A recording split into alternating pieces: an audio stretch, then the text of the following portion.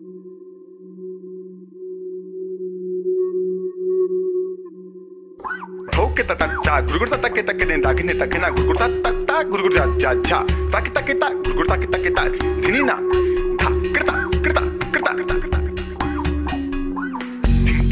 evening. Welcome. Swagatam. My name is Vineet Chander, and I have the honor, the privilege, and really the pleasure to serve as the coordinator for Hindu life here at Princeton University. This evening I am especially pleased and delighted to welcome each and every one of you, and to of course welcome our special guests for East Meets West. This event is a conversation between two remarkable individuals, but also a conversation between communities, between faith traditions, between hearts. This evening's event is co-sponsored by a number of very hardworking student organizations, academic departments, and programs here at the university, and I'd like to just take a moment to acknowledge some of those folks. The ORL Hindu Life program is one of the organizers of this program, along with the Center for African American Studies, the Carl Field Center, the Anthropology Department, the Princeton Hindu Satsangam Student Group, Manna, Hallelujah. We're so blessed to have the guidance of the deans at the Office of Religious Life, Dean Allison Bowden, Dean Paul Rauschenbusch, Dean Deborah Blanks, the guidance of the chaplain at Manna, my dear colleague, Blake Altman, and so many volunteers and dedicated students and community members and faculty members and staff here at the university at Richardson. Too many to name, but all so valuable, so important, and such a critical part of making this evening a reality. In just a few moments, I'm going to have the pleasure of bringing out my dear colleague as well as our special guests to kick the evening off.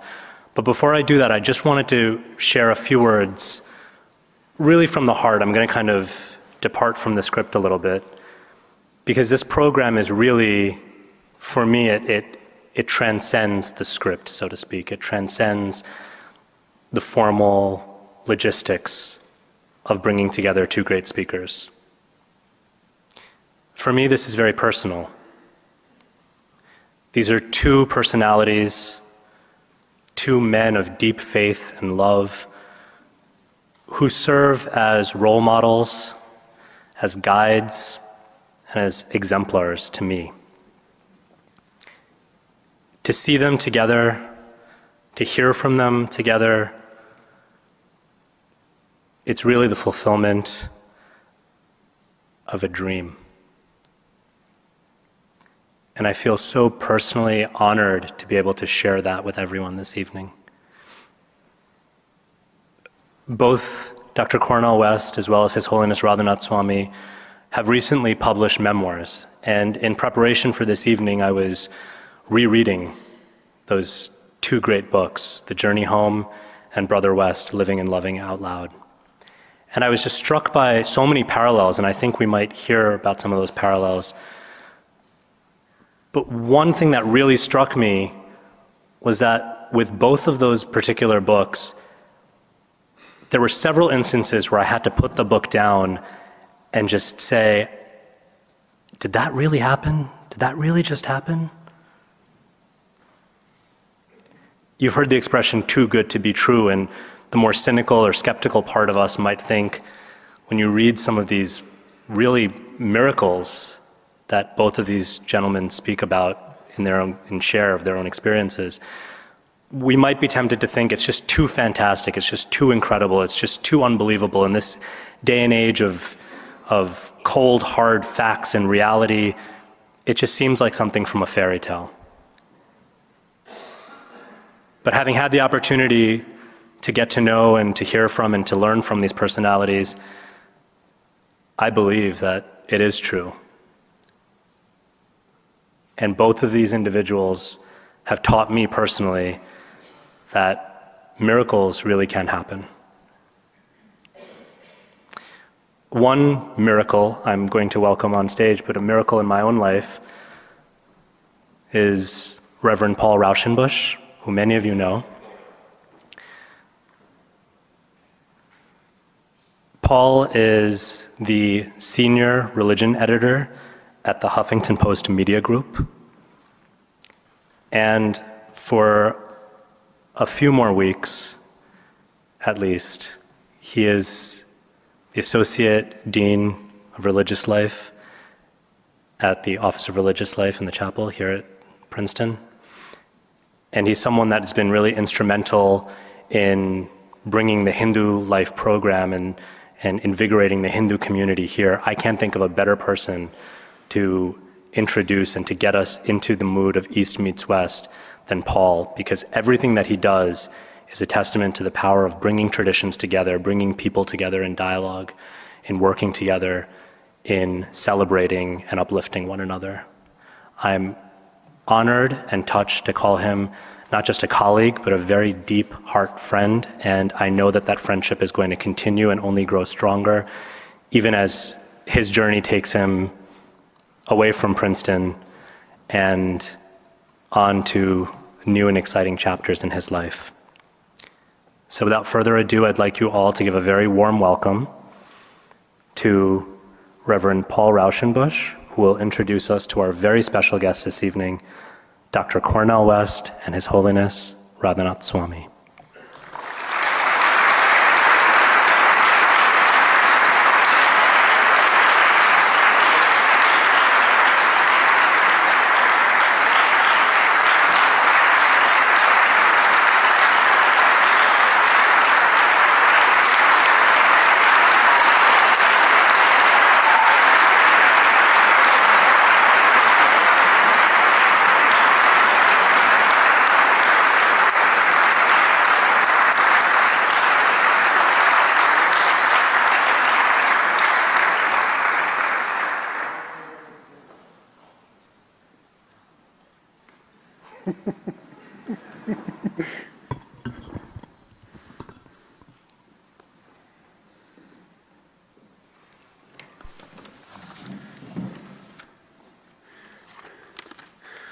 Earlier, some of us had the privilege of sitting with Radhanath Swami and with Dr. West at a dinner, and Swamiji said as a blessing, "It is a great pleasure to be with one of my oldest new friends." And I can see already that we are witnessing a wonderful gathering this evening, and it is certainly my pleasure to have been invited to participate in this. And I also want to extend my heartfelt thanks to Vineet Chander, who is our Hindu chaplain and our coordinator of Hindu Life.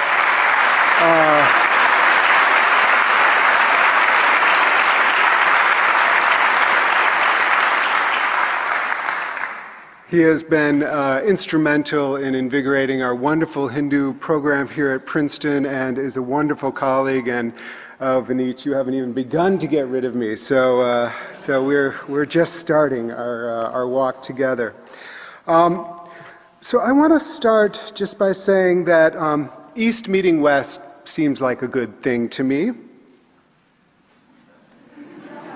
You know. We meet in a lot of ways. We can meet on the football field, or soccer, as you Americans call it. And we can meet in the diplomatic corps. We have met militarily. We've met in very serious economic competition.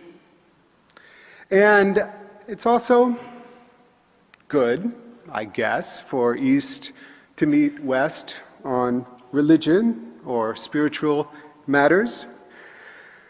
But I also think we would be remiss if we didn't admit that East meeting West is also fraught.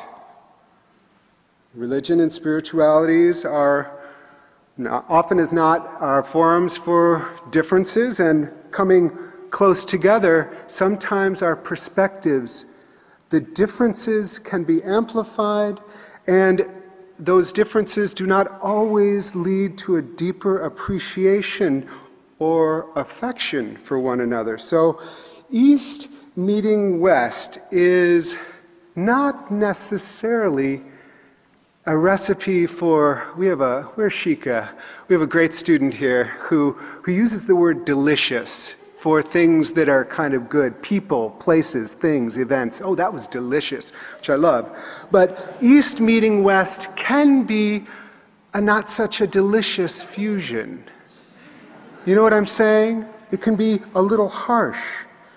But what we're trying to do here tonight, and already successfully, is that we are coming and we are having East meet West in a very special and beautiful way, because we're coming at it with a heart that desires one another, desires to know one another, desires to love one another, desires to gain in respect and learn something from one another. We are coming together with a heart that is shared.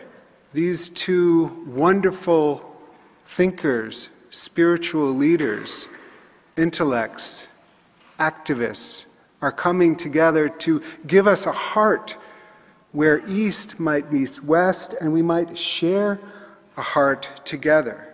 Sometimes you have a puzzle in your life and you have that piece and you're looking for that piece. Maybe tonight, the person who doesn't share our tradition will offer us that little piece, and we'll put it in there and we'll say, oh, I see my tradition even more beautifully now that I have the whole puzzle in front of me, all the pieces maybe snapping together. And these two wonderful men here tonight have both recently released autobiographies, as Vineet mentioned. And I think that's very important, because we're not really here working in the abstract. We're actually here about lived life. Life that's difficult, that's painful, that you're trying to wrestle through things. And they've both been so honest about that for themselves. And that's where we find one another, in our vulnerability. That's where East can meet West, and we don't try to win. And so that's what I'm excited about tonight. And I also want to say that Dr. West, I would love it if Dr. West represented the West.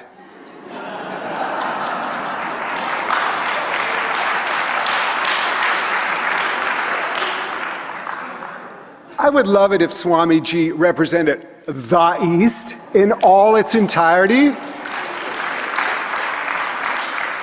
But that's never the way it happens. And so what we are doing here is actually coming as people. Each one of you as people are two honored guests as people. And we are here together simply as sojourners, seeking.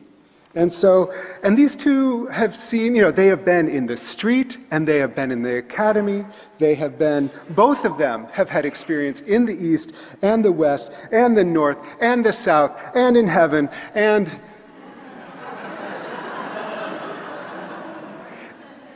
enough of all of that. You know what I'm getting at. I'm getting at tonight is a night where if we do this right, we will all leave here with hearts stronger, minds clearer, love more intentional, a little bit deeper in our own faith traditions, respecting one another who have different faith traditions, and walking out of here singing and dancing. So that's what I'm hoping for. I'm going to briefly introduce these two wonderful people, but I'm going to move out quickly. But all I want to say, I'm going to start with Dr. West, who is, of course, a university professor here at Princeton. He's the class of 1943 professor. He is a seminal book that will be read for generations called Race Matters. His last book, Brother West, is a wonderful, if you're looking for a meditation, it's a wonderful place to start. More than that, for those of us who are honored to be at this university, he is such a public citizen of this university. He is there. He is part of our community. He is not an academic who's up there. He's with us. And as I am leaving the, not really leaving the academy, but I'm leaving Princeton, I have to say, as I have said before, he is the best hugger in the academy, and I encourage all of you to experience it at some time in your life.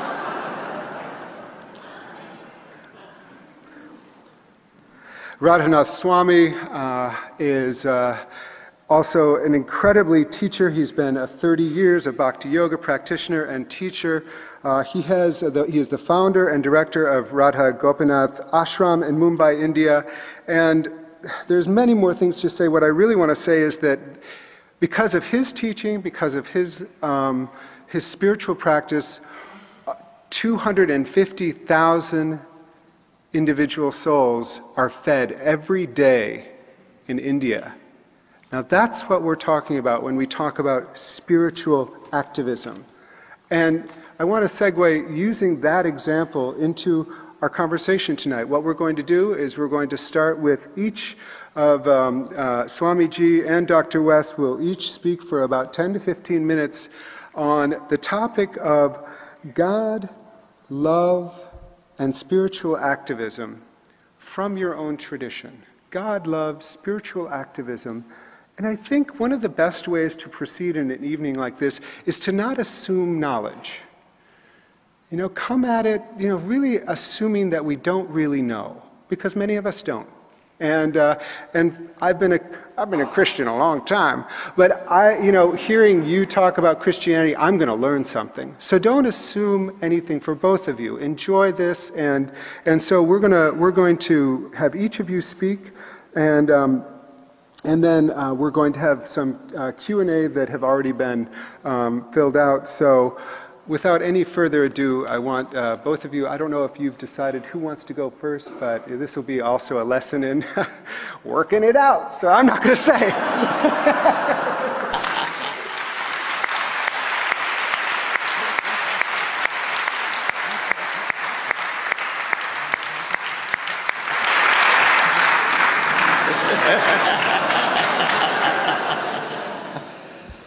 I do whatever His Holiness would like me to do. Would you like me to start, though? It's up to you. Whatever makes you happy, Doctor.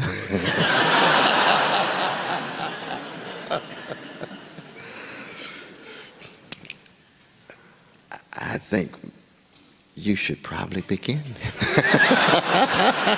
His Holiness first. Absolutely. As your puppet, I will dance. Thank you. Thank you. Om Agyantimidandasya Jnananjanachalakaya Chakshurun Militam Jena Tasmai Sri Gurave Namaha. I am deeply honored and grateful to be here this evening with Dr. Cornel West, with Reverend Paul, and with all of you in Princeton University.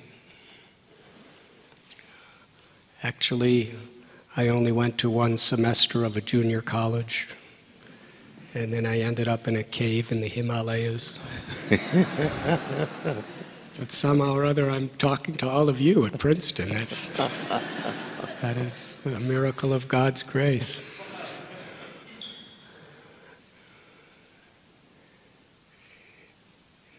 "41 years ago, I was in Kandahar, Afghanistan.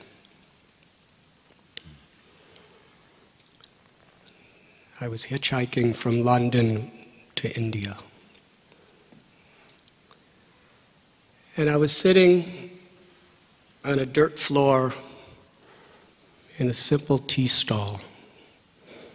There were 5 or 6 very, very poor people who were squatted down drinking tea.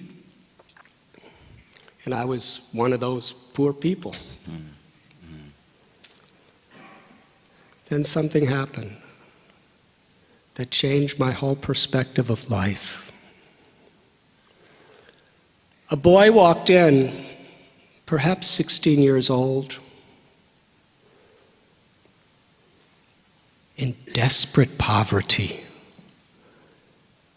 His clothes were soiled, torn rags. He was emaciated, thin.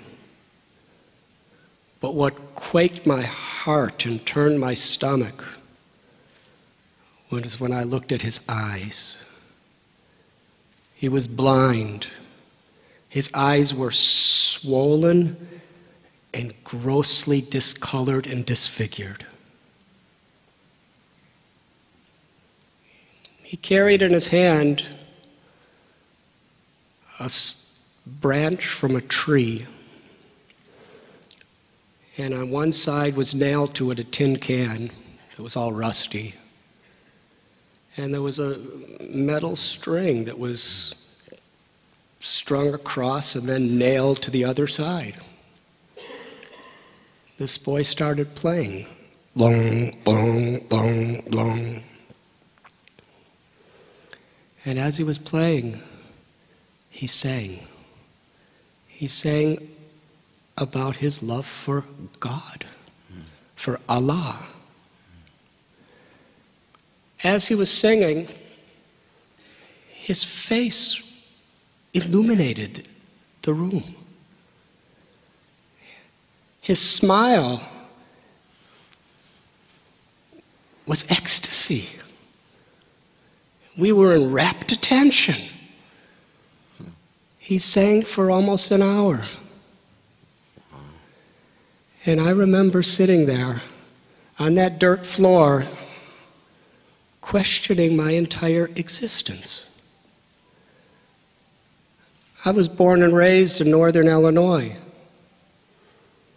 And I was taught that real happiness in life is to have money, to have beauty, to have health, to have power. And that's what I was going to school for. But this boy had nothing. He was impoverished, he was diseased, he was blind. But I could tell you, he was the happiest person I had ever seen up to then in my life. And I had to question, what really is happiness?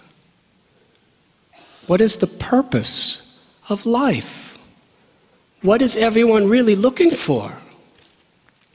It shattered my conceptions. When I was a teenager in the 1960s, I was deeply troubled. I was questioning, how could I be content living in this peaceful suburb when just a few miles away, the African American people were prisoners of a ghetto? How could I be happy when my elder friends were being forced into the horrors of the Vietnam War?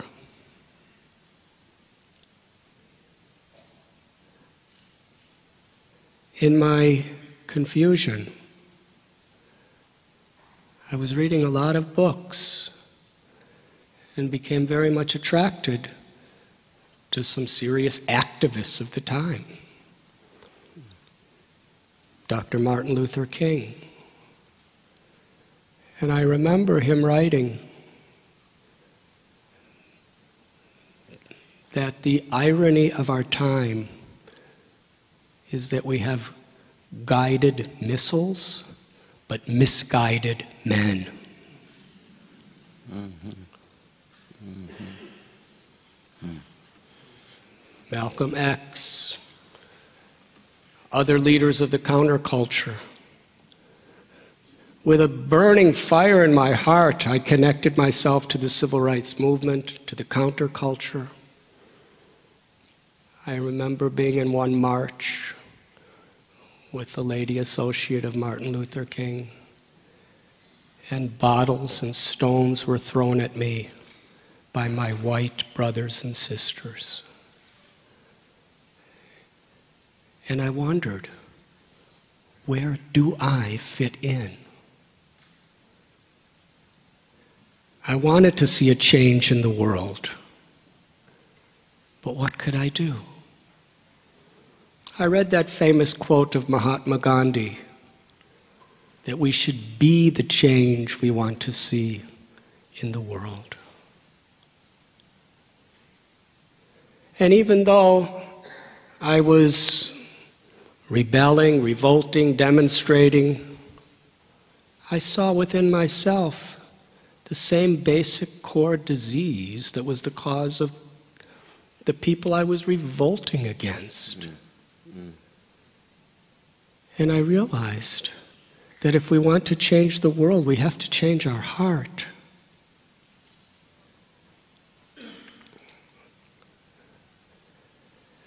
Change should have a strong foundation. It says in the Bible by Lord Jesus that if you build your house on shifting sand, then the first storm will cause it to collapse. But if we build our house on solid rock, no storm can break it. Our ideals that we hold sacred in our life, unless we have a strong internal foundation,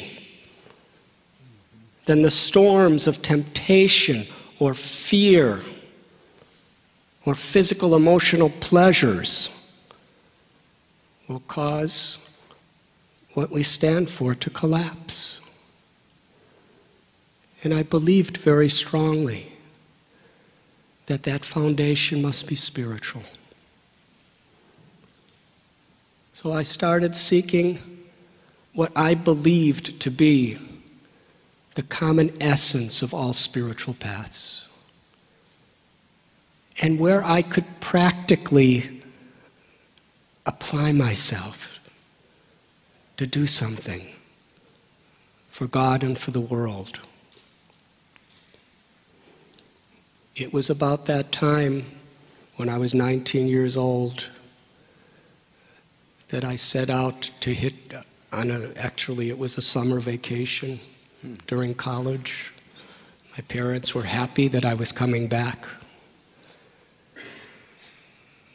but I didn't come back. This spiritual longing intensified and intensified as I studied Judaism, Christianity, and then hitchhiked through the Middle East, studying Islam, and eventually came to India. There I came to the path of bhakti after studying many different traditions. Bhakti is the path of service with devotion as a way of expressing our love for God. There was a beautiful passage in a special book called the Srimad Bhagavatam that deeply affected me. Savai pungsho paro dharmo yato bhakti radhokshaje ahoitaki aprati hata yayatma suprasidati. That the supreme dharma or religion is that which awakens loving devotional service to the Supreme Lord. To awaken within us the genuine inspiration to be an instrument of God's compassion within this world. Such service must be unmotivated by any selfishness, egoism, and uninterrupted by any type of impediment that may come before us, in order for that to completely satisfy our hearts.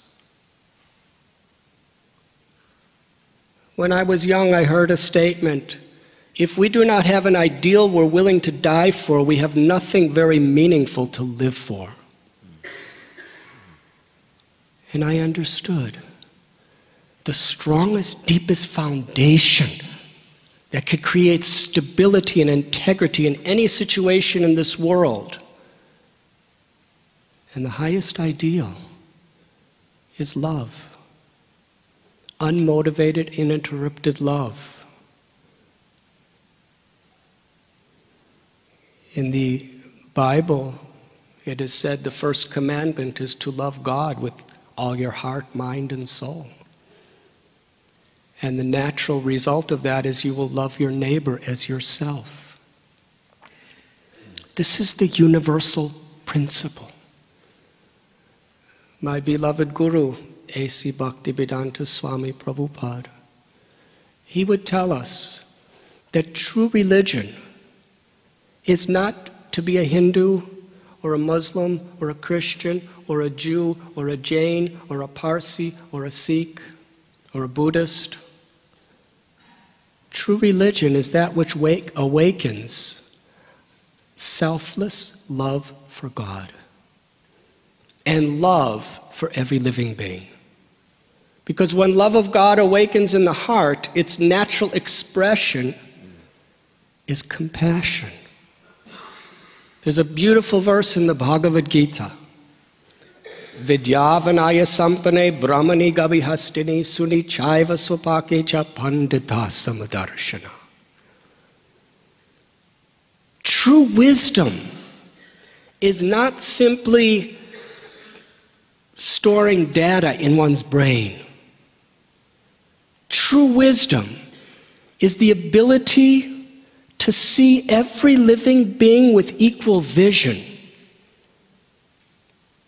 Whether one is black or white, or red or yellow or brown, male or female, rich or poor, Eastern or Western, whether one is a human, or an elephant, or a cow, or a dog, or a cat. True wisdom is to see that life is sacred. And this is the principle of the Gita, which is foundational to the wisdom of the East. Mamaivam so jivaloke jivabhuta sanatana. This means every living being is part and parcel of God. Aham bija pratapita. That God is the supreme mother and father of everyone. And when we love God, we naturally, spontaneously learn to love every living being because we understand our relationship. Paradukaduki, this is the quality of an actually enlightened person, according to the Vedas.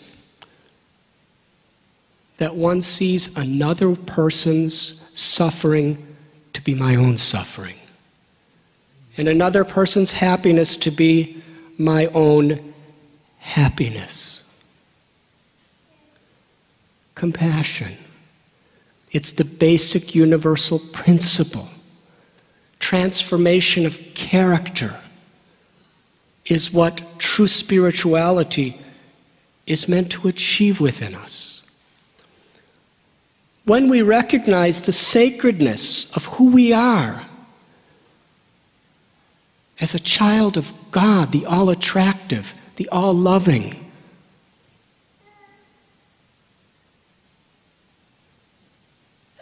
We can have the strength to overcome every obstacle. It is not about who we are socially, what we do, or what we have. These things may change, they will change. But the real truth is we are all brothers and sisters. We are all sacred children of the one supreme truth. And to live by that principle is what the Vedas explain to be the supreme essence of human life.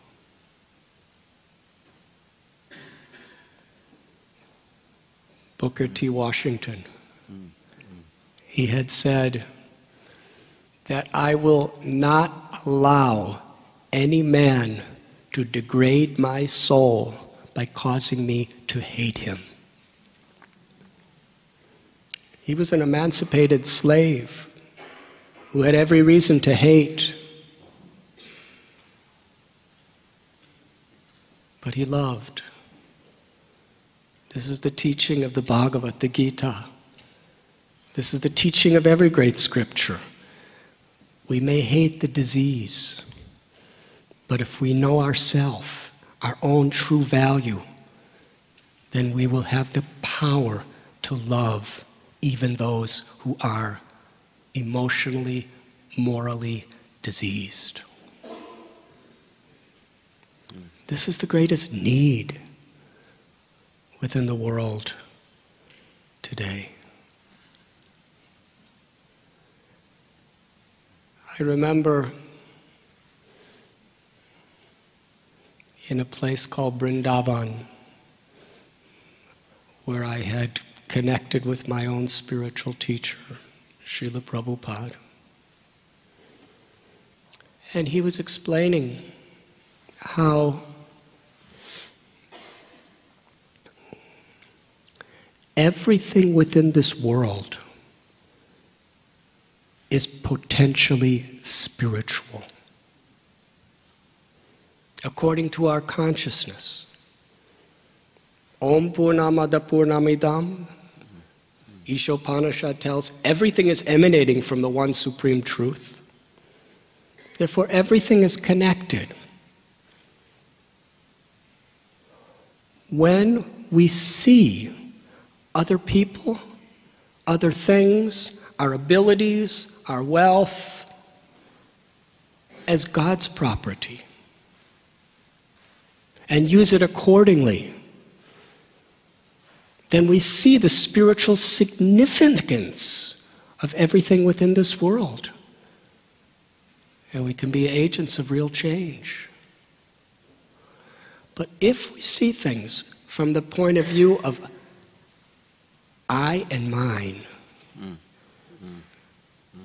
Dr. West, in your book you write about how when we are motivated by physical pleasure and property and power,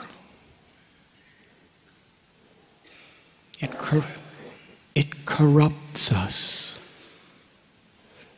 And today all over the world in great educational institutions there are so many precious tools being given. But to make real positive change within the world and find real satisfaction of our hearts, this universal principle of a spiritual foundation is so deeply important to cultivate.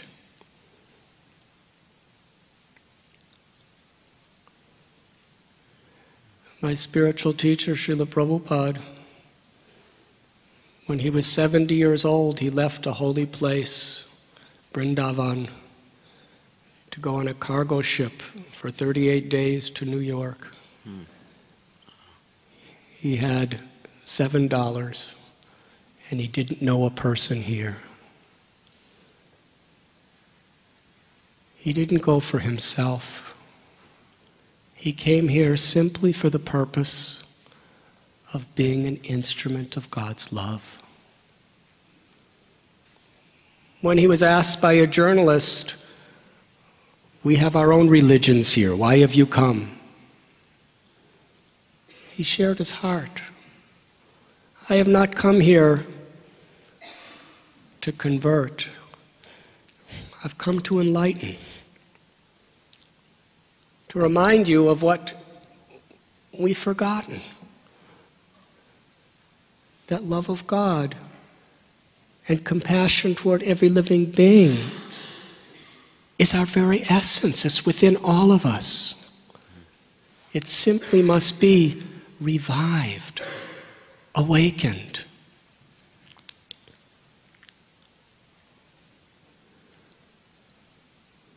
Spiritual activism is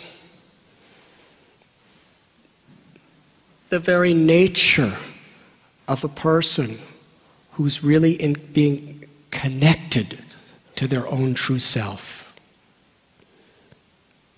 In our tradition, we chant mantras or the names of God to awaken this spiritual essence within ourselves.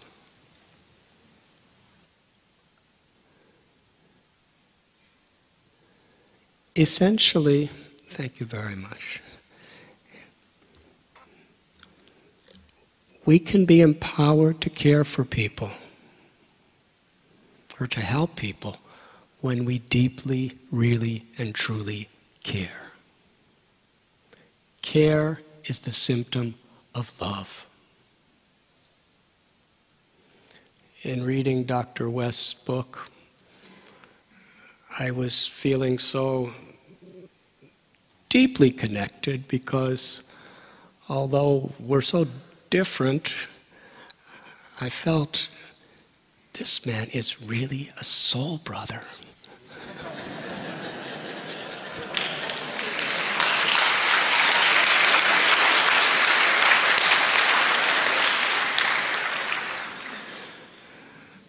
I mean, I've been celibate for 41 years, and according to his book, he didn't follow the same way.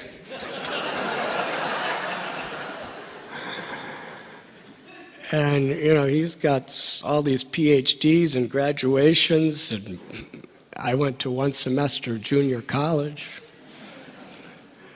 According to what I read, he doesn't have all that much more money than me, and I have nothing.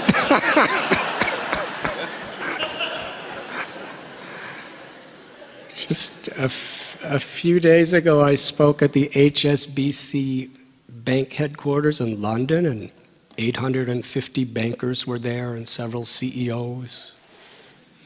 I was speaking. And wherever you put me, I am what I am. What can I? I began the talk by explaining I'm very honored to be with all of you, especially considering you're all some of the greatest bankers from one of the greatest banks in the whole world, and I haven't had a bank account or signed a check in 40 years.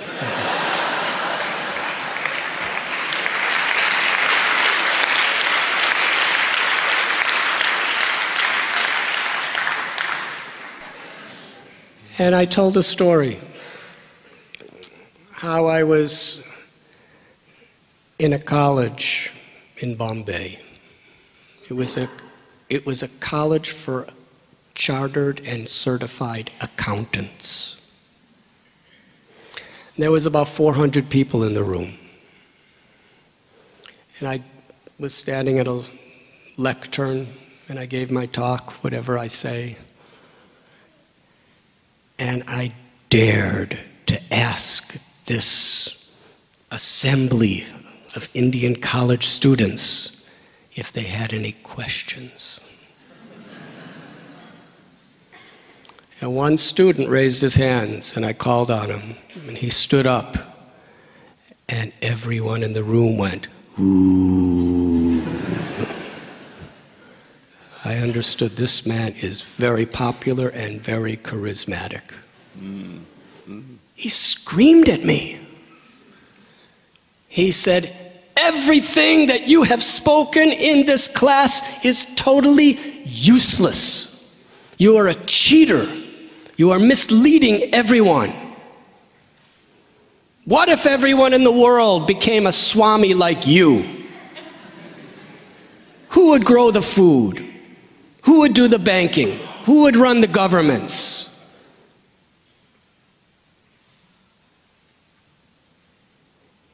Therefore, you are a cheater, and I reject you. He got a standing ovation. Oh my God. And I had to wait a couple minutes till the roar of the crowd settled down. And then everyone looked at me like, "What are you going to say?" And you know what I was thinking? What am I going to say?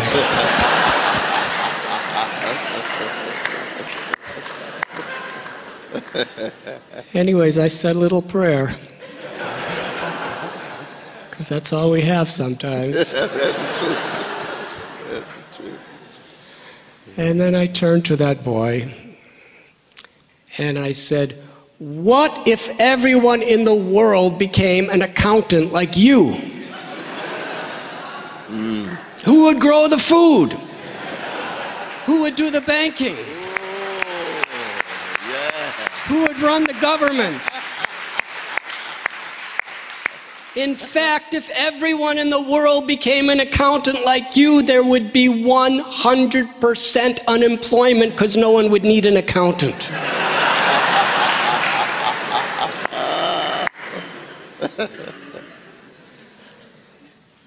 Just like this human body, the head has its function, the arms have a very different function, the legs have another, the heart another, the liver another. They're all very unique. Many of them can't do what the others can do. But every part of the body is working together in the service of the whole body.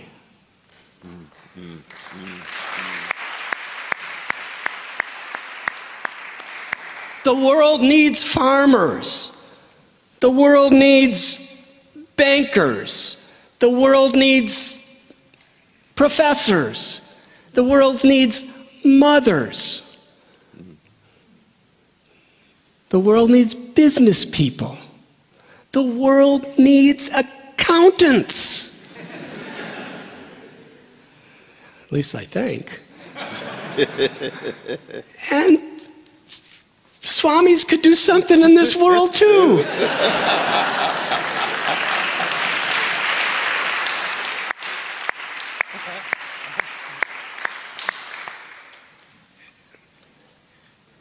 Whether it's our religion, whether it's our sex, whether it's our preferences, whether it's our nationality, our education, our qualification, our proclivities.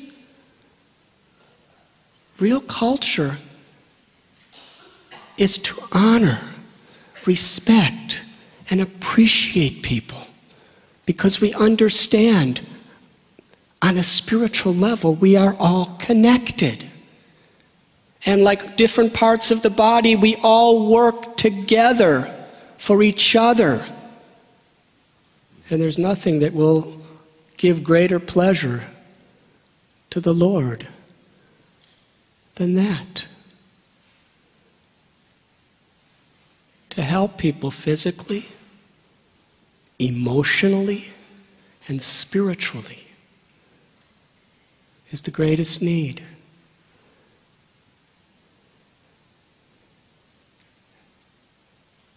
And to be an instrument of a power that is infinitely beyond our own, the power of grace, is the greatest blessing. I thank you very much.